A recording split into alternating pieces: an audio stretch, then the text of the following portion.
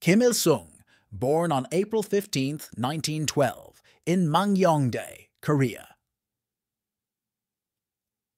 He played a crucial role in the anti-Japanese resistance during World War II and later in the founding of the Democratic People's Republic of Korea in 1948. Kim Il-sung served as North Korea's leader from its inception until his death in 1994. His rule was marked by a cult of personality, strict state control, and a focus on self-reliance, or Juche ideology.